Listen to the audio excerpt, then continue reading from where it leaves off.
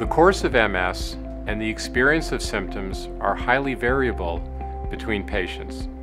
In addition, the manifestations of MS can also vary within individual patients over time as their disease evolves. This variability is thought to be related to the heterogeneity of disease mechanisms that underlie MS.